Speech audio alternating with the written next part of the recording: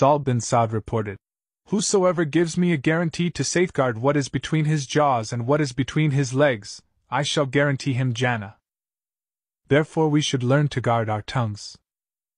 Abu Huraira heard the Prophet saying, a person utters a word thoughtlessly and, as a result of this, he will fall down into the hellfire deeper than the distance between the east and the west. Our actions are important as they can impact on our lives in this world and the hereafter. Abu Sa'id al-Khudri said, the Prophet said, when the son of Adam gets up in the morning, all the limbs humble themselves before the tongue and say, fear Allah for our sake because we are with you. If you are straight, we will be straight.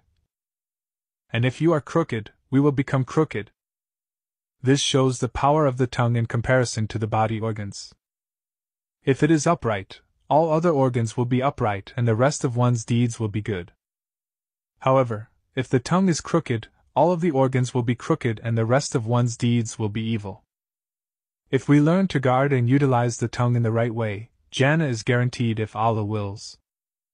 Because the Prophet has warned us against the following. 1. Backbiting even if it's the truth. 2. Spreading rumors.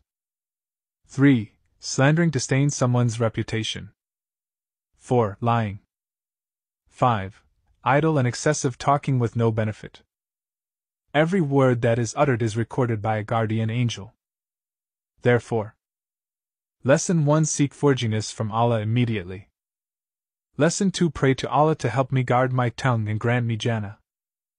Lesson 3. Learn about the Prophet. If the Prophet was able to do so, then so can we. Lesson 4. Think before you speak. Lesson 5. Avoid social circles who indulge in those sins.